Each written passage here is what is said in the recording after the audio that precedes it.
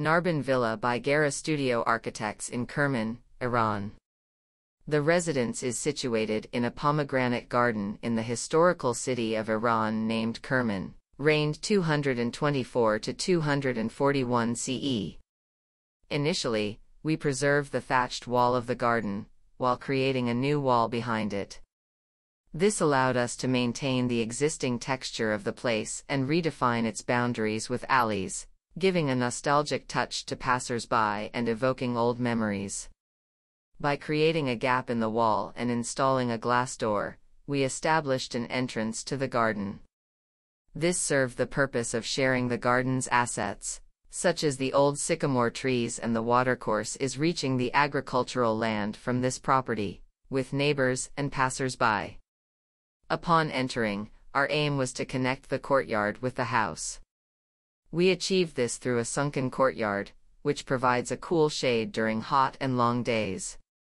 In this setting, we encounter a building that captures a portion of the sky, thanks to two deep rifts we refer to as sky rifts, which are on the way of air circulation and wind that can help interior air conditioning.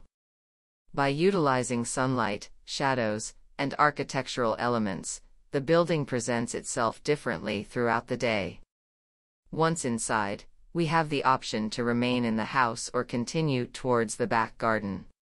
Conceptually, the house functions as a pavilion, drawing inspiration from the architectural heritage of this climate and culture. The second rift also entices us to explore the roofs, where we can enjoy the shade provided by long walls and multi-level roofs. These walls and gaps not only help keep the building cool by creating shadows and saving the energy in hot days, but also frame the surrounding scenery, establishing a dynamic connection between the viewers and the building. Additionally, they create a space for stargazing, watching movies, enjoying nights out, and ultimately redefining the purpose of the neglected roof, which is deeply rooted in this climate and culture. In essence, the house's spaces are distributed and interwoven between these rifts and a dense core of cracked bricks that aims to narrate a story of diverse emotions and experiences from within.